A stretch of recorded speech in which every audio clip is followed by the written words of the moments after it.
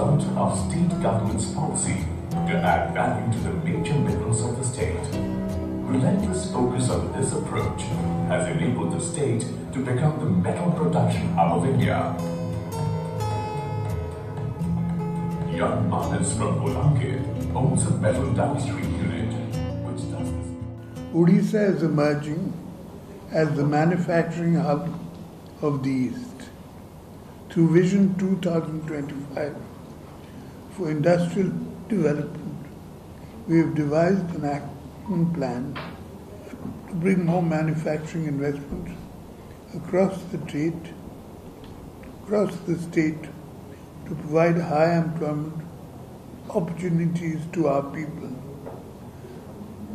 My government is working towards ensuring that the investment intents can convert it into actual investments.